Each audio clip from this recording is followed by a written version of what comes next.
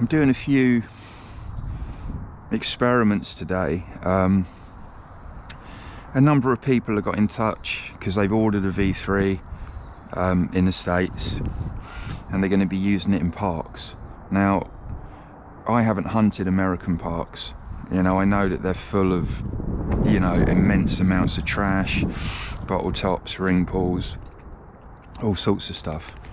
So from my first-hand experience, I haven't used a Nexus machine in an American park, but some of my farmland is chronic when it comes to trash, and I'm currently writing a blog about it now. I might dig 50-60 pieces of non-ferrous trash before I find something good, and that's on a certain area of the farmland that I've got down in Hampshire.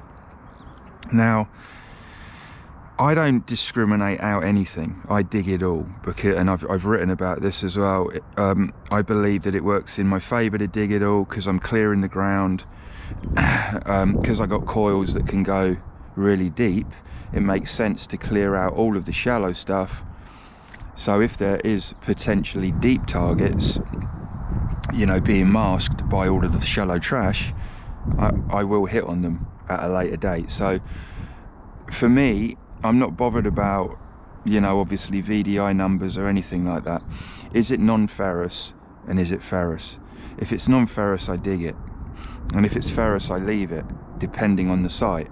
If I'm on a site where I found Roman coins, for instance, I might dig some of the deep iron, but it depends.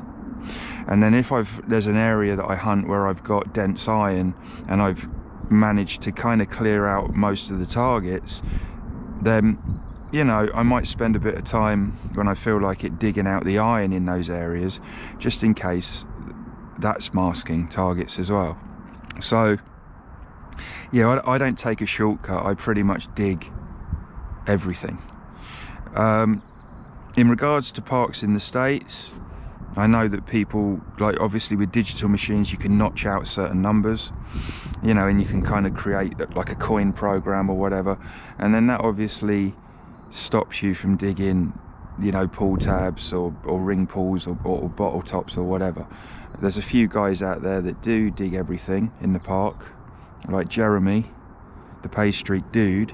You know, he digs everything, and it's no coincidence that he ends up finding so much, because, you know, I've said it before, the more trash I dig, the luckier I get. So, you know, people that get it and use it in parks in the States, you're just going to have to figure out a way that works for you.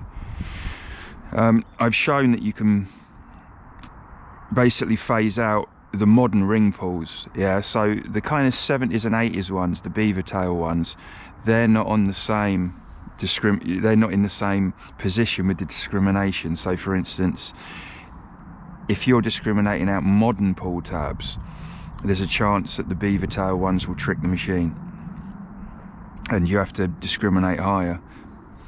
But again, that's your choice if you want to do that. For me personally, I'd dig it out. If it was a park I was going to regularly, I'd be digging everything out, because in the long term I think it's going to work in your favour. So what I got here, I got some bottle caps which I've ground balanced, put the VCO on,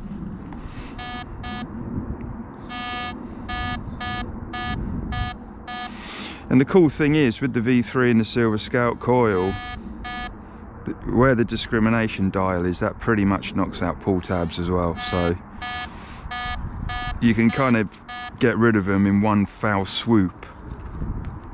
Okay, so what I'm using here is, I think it's copper. I found it on the Thames. It's an old halfpence. This is a little bit bigger than a silver sixpence. Not massively. There's very little in it actually.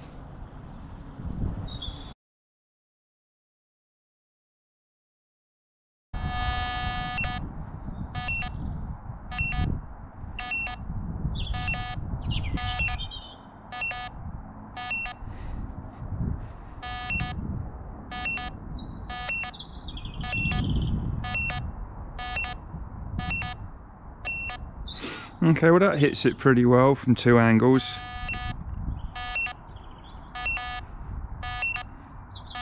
That's definitely alerting you.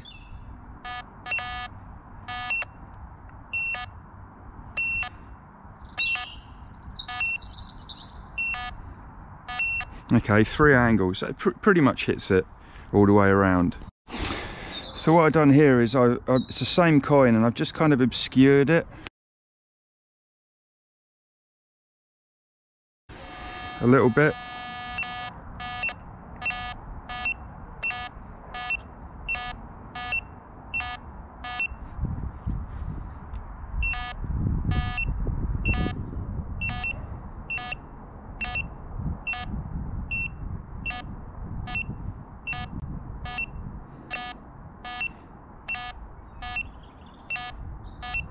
Still does a pretty good job.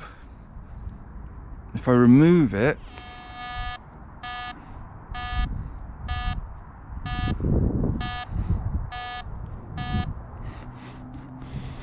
okay.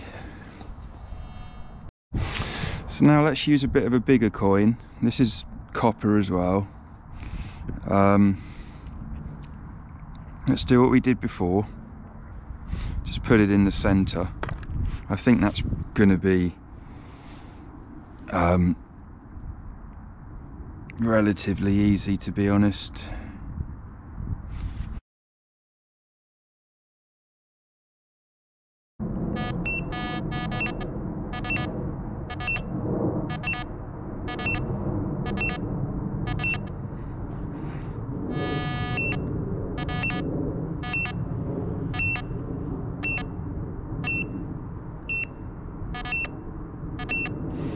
Seems to be doing a pretty good job.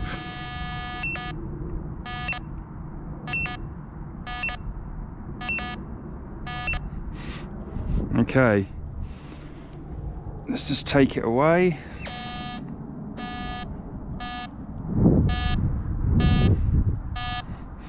So now let's put a ring pull, not a ring pull, Jesus, a bottle top.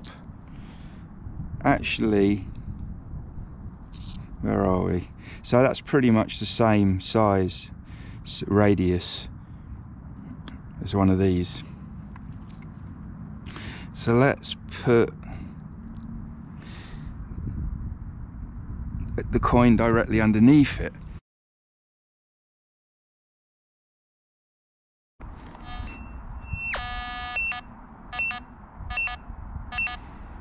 Okay, so that is coming through loud and clear.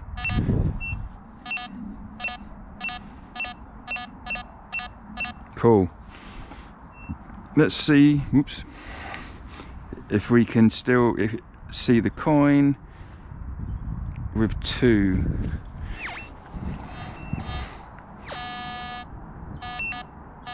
Yeah, looks like we can.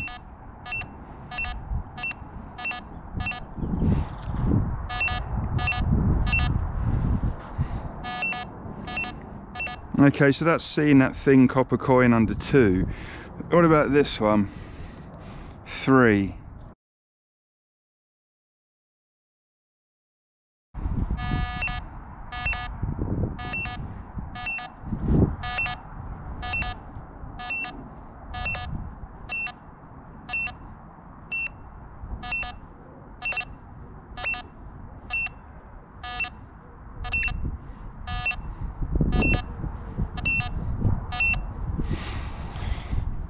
Okay.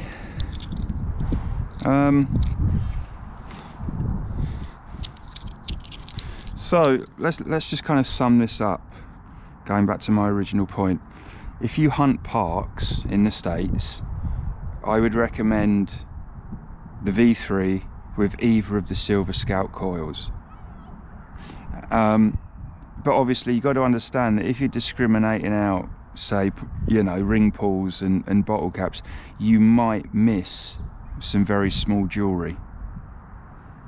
That's kind of it. So yeah, it's a trade-off.